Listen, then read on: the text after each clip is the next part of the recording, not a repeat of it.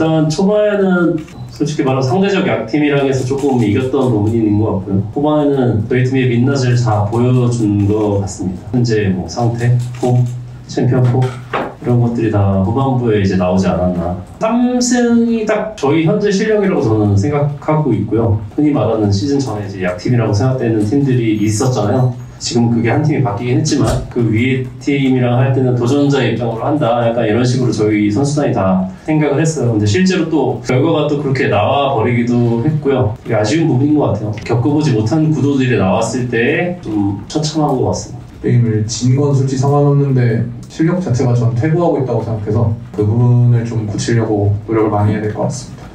되게 좋은 질문이신 게 저희가 패치 버전이 바뀌면서 연습 기간에 4일이 있었거든요. 근데 정말 다양한 픽들을 소화를 해봤어요. 오히려 저는 팀의 분위기는 더 안 좋아진 것 같아요. 그 이유가 뭐냐면 저희는 요즘에 4일 동안 스크림에서 거의 이긴 적이 없거든요. 이제 새로운 시도를 해보려고 노력을 했는데 돌아온 건 뭐냐면 저희가 기존에 잘하던 것도 까먹은 딱 그렇게 생각하고 있습니다. 저는 선수들한테 독이 됐다고 생각을 합니다.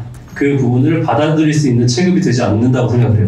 이제 감독 코치 입장에서 선수 저희 챔피언 풀이 좀 좁으니까 이것도 해보고 싶고 저것도 해보고 싶고 뭐 이것도 해보고 싶고 이렇게 반복을 4일 동안 했는데 결국에 남은 거는 저희가 다 안 되더라고요. 남은 경기가 광동인데 이제는 좀 선수들이 정신 좀 차렸으면 좋겠습니다. 저는 개인적으로 너무 요즘 스크린 내용을 보면 정말 그러니까 농담이 아니라 약간 대충 하는 게 아닌가 이럴 정도로 스로잉 이런 부분이 너무 많이 나오는데 대회 때도 이제 그런 장면이 나오면 상관이 없는데 대회와 스크림의 차이가 너무 많이 나요. 경기 스타일 차이. 그 부분이 너무 아쉽고 저희가 고쳐야 될 부분인 것 같습니다. 2라운드 때.